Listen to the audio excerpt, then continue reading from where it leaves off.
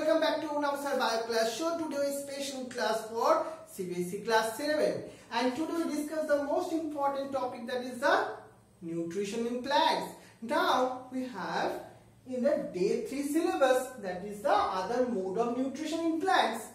So this is also the very important and very interesting information is there in our today class. This topic is very important for your board exam and also in science Olympiad exam. But before the start of this session, at first all of the students welcome in our special session like Sayon, Sindrila, Shatanik, Orniket, Shoresh, Gaurav, Rastif, Anubhav, Shoham, Shudipto, Dishari, Shomajit, Shomitri, Shamriddhi, Oindrila, Ankun, Devaru, Shomaditto, Shutanu, Srijita, Devolina, Nirupama, Ishan, Krishna, Shish, Aroshi, Shoresh, Roshmi, Promit, Devarhu, Shaptoshi, Shomajit and Koshani.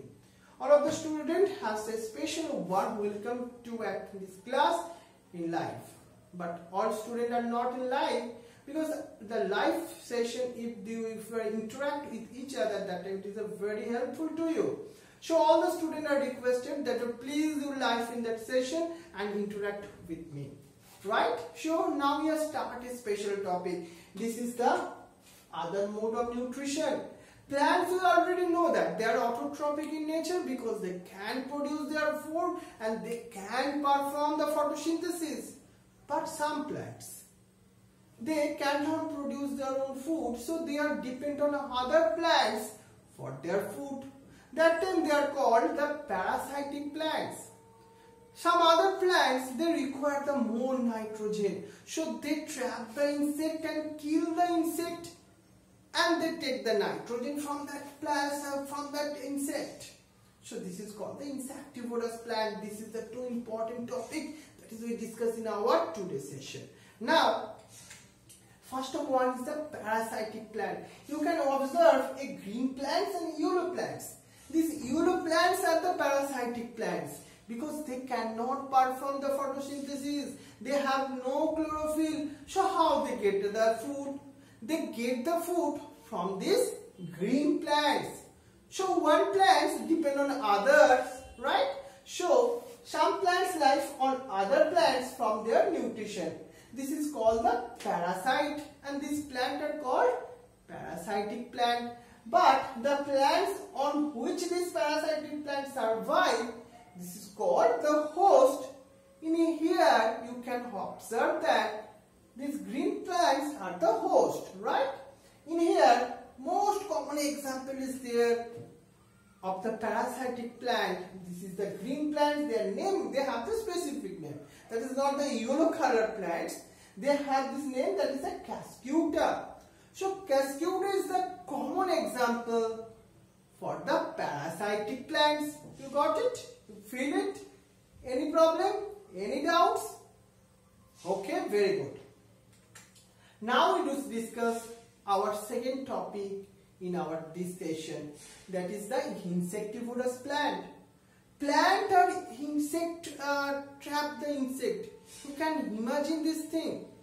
Plant, the animals, we take other animals, right, as the food. But plant take the animals for their food. You cannot imagine this thing, but that is happening in our nature. But only some kind of plants. But why this type of plant are like this carnivorous type of plant? Carnivorous because they have take the animals. But why that insect also with the animals? But why they are the carnivorous? Why they are behave like this? Because this insectivorous plant where they grow, that soil have no sufficient nitrogen. But these type of plants have more nitrogen requirement. So how they fulfill their nitrogen requirement? That time they trap the insect and kill the insect. After killing, they take the nitrogen from the insect body. That is the most common for the insectivorous plant. So insectivorous plant have a special type of modification. You can feel it in this type of image. Some plants depend upon the insect for their food, so it is called the insectivorous. Now, the leaves of this plant, you can imagine this thing. These leaves are modified into the pitcher-like structure, and the top part of the leaf act as a lid which can open and close the pitcher. Pitcher like this thing is the pitcher. When the insect go inside, that time the lid is closed.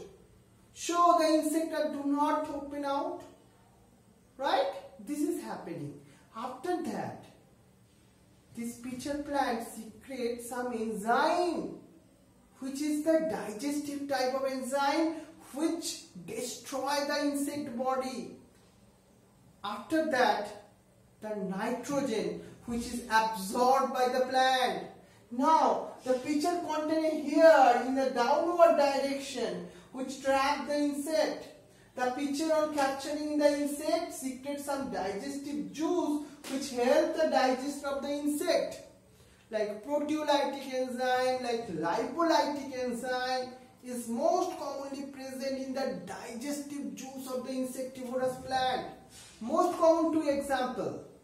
One is the pitcher plant is the most common example. Another one is the Dyschendia and the Nepenthes. It is the most two common example of the insectivorous plant. So you got it that insectivorous plant require the more nitrogen, so they trap the insect and kill the insect for their fulfillment of the nitrogen, importance of the nitrogen. So this is the two topic that is we discuss in our today's session. If any doubts or any questions, or if this session is interesting or not, please all of the students like Shoresh, Rishi and Promit, Ishan, all of the students, please write down in the comment section. Okay, thank you very much for attending this live session. Okay, after the live session, also some student also seeing this video. That time we also welcome the students, and thank you very much, and wish you the best of luck.